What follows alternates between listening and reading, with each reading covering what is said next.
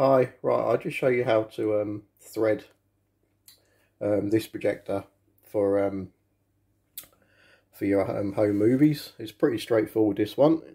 Again, just pop this on here. This one actually has a clip that you lock into the groove there. I don't know if you can see it. There's a clip there and it just goes into one of the holes on the side and on the reel. Same with the front. So this is a nice secure one, where some projectors you just push it on and that's it. With this one you actually lock it. So there we go, I'll show you, and then you line it up and there, it's locked, so that ain't going anywhere. There you go, it's a 2-track machine.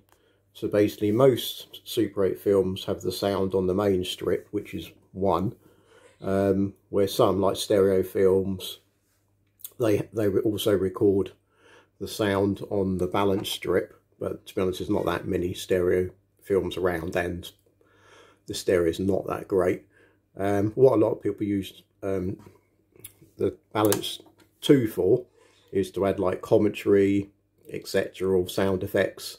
So with this projector, for most films you would just have it on 1, which is the main one, which is pretty much most package movies. Or if you wanted to hear just your added commentary, this comes with a microphone, this projector, so you can add commentary. And if you want to play both tracks at the same time, you put it in the middle there on 1 and 2.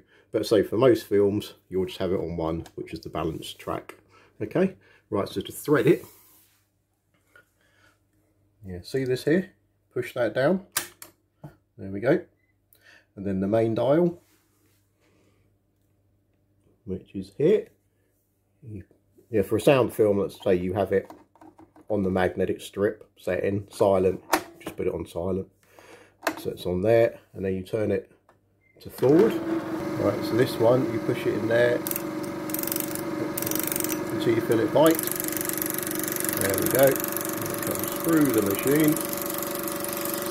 And depending on how you'll film, and then like I say, you put it on there, and away you go. And a little bit of Elvis. Alright.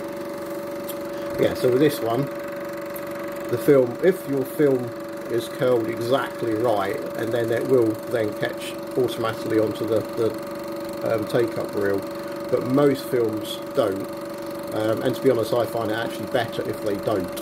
So I prefer it when the actual film comes out, I allow a few feet of it to come out, switch off, then manually attach it. I think it's kinder on projectors, but some people prefer it when it catches automatically.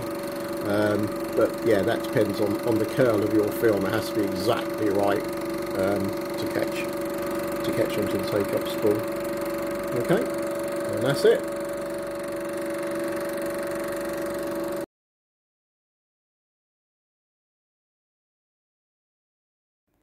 Okay, now to rewind the projector, pretty straightforward. Nothing unusual about the rewind on this particular model. Basically just thread it in there.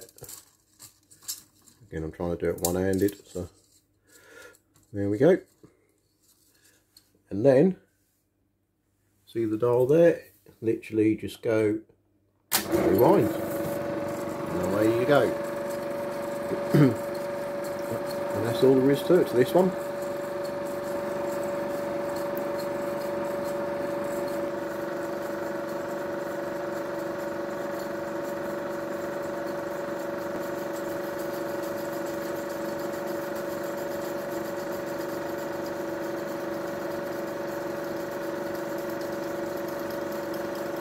This projector's got a nice fast rewind, so it doesn't take very long. And there we go. And it comes off the end and